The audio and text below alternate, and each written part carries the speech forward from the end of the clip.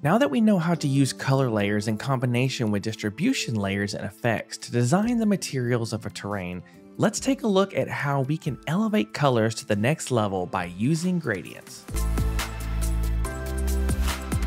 Just like when we added a color layer, we can add a gradient layer by clicking the plus icon to specify a new material layer type.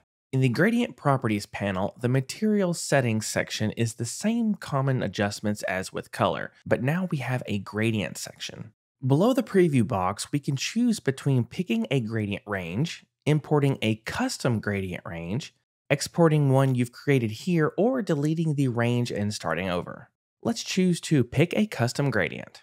As the instructions say on screen, we can essentially record a range of colors where our mouse is located on your monitor. This is just like the color picker tool, but this will record the colors as you move the mouse. So I have a still image here on screen of a variety of colors from the I Am film. With my mouse over the image, hold Control and move the mouse to record the strokes of colors you'd like to capture. Then, once you have finished, you can release the Control key and click with your mouse to accept the colors, or to retry from scratch, just press R. Once you've accepted the color path, you'll see the gradient preview box has been populated with the range of colors you recorded. Right now, the landscape is just a solid color that is essentially the average of all the gradient values in this preview box. The next step is to select a gradient type, which in turn controls how the gradient will then be distributed on the terrain. These different types are just presets of different distribution rules and effects established for you, so you can simply jump right into adjusting the various settings between these presets quick and easy.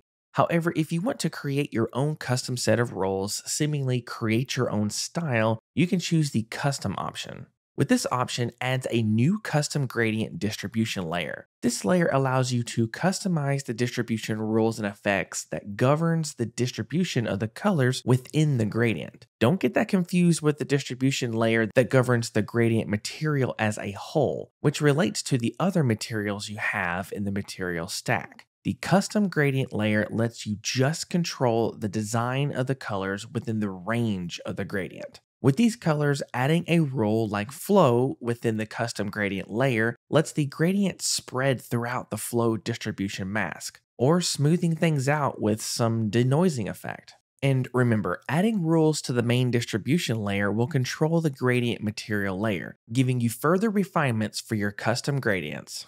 With enough variety and different gradients blended together, the possibilities to what combinations you create are near endless. Thanks for watching, I'll see you soon.